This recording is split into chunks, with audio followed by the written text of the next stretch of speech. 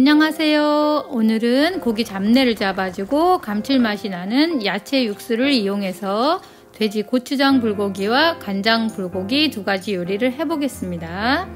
재워놓기만 하면 멋진 두 가지 요리를 뚝딱 만들 수 있는 레시피이니 같이 만들어 봐요.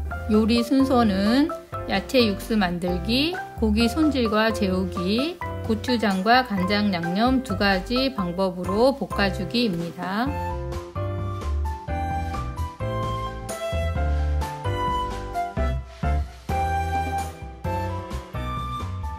야채 육수에 들어갈 사과, 양파, 대파, 마늘, 생강, 고추를 준비합니다. 물 600ml에 준비된 야채를 넣고 약 30분간 끓여서 야채 육수 150ml로 만들어주세요. 돼지고기는 기름이 적은 목살이나 앞다리살을 두께 1.5에서 2mm 정도로 썰어주시면 됩니다. 저는 마트에서 이렇게 썰어진 고기를 샀는데 덩어리를 사신 분은 기름이 너무 많은 부위는 잘라내시고 썰어주세요. 고기를 곧바로 양념하시는 분이 많은데 저는 핏물이나 이물질을 제거하기 위해 찬물에 살짝 넣었다 뺍니다. 고기 잡내를 없애기 위해서 청주에 골고루 버무려 준 후에 체에 놓고 남은 물기를 빼주세요. 물기를 충분히 빼주지 않으면 볶을 때 물이 너무 많이 나옵니다. 고기 재울 때 필요한 설탕 2스푼, 야채 육수 150ml, 간장 5스푼, 올리고당 1스푼, 참기름 1스푼, 후추 약간을 분량대로 넣고 섞어주세요. 양념 소스에 고기를 재워서 냉장고에 숙성시켜주세요. 숙성 시간은 최소 1시간에서 다음날까지 편하신 대로 하시면 됩니다. 숙성 시간이 길수록 더 맛있겠죠? 저는 한 번 할 때 고기를 종류별로 재워서 냉동 보관해 놓으니까 편리하네요.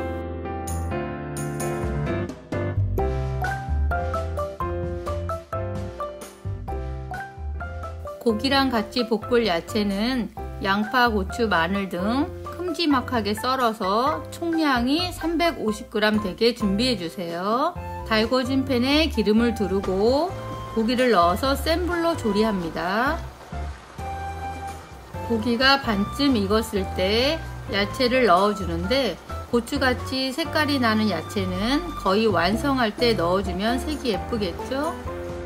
고춧가루 2숟갈 반, 고추장 2숟가락, 올리고당 1숟가락을 넣고 야채가 다 익을 때까지 볶아주세요.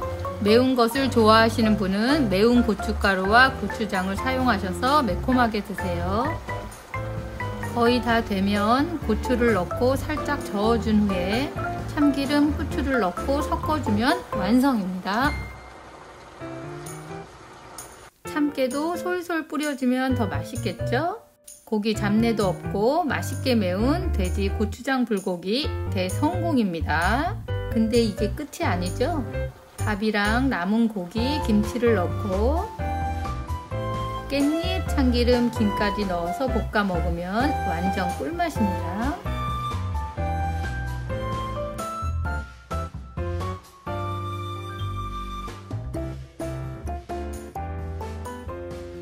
고기랑 같이 볶을 야채 350g을 큼지막하게 썰어서 준비해 주세요. 간장 불고기에는 버섯과 매운 고추를 넣으면 더 맛있습니다. 달궈진 팬에 기름 1스푼 정도 두르고 고기를 넣어서 센 불로 조리합니다. 고기가 반쯤 익었을 때 간장 2스푼, 올리고당 1스푼, 야채를 넣고 볶아주세요. 간장 불고기는 담백하고 깔끔해서 누구나 좋아하는 맛입니다.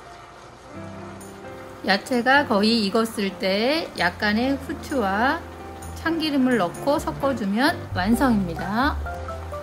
고기도 야들야들 부드럽고 담백한 것이 팔아도 될 정도로 맛있으니 꼭 만들어 보세요. 오늘도 도움이 되셨다면 구독과 좋아요 눌러주시고 계속 친하게 지내요. 안녕.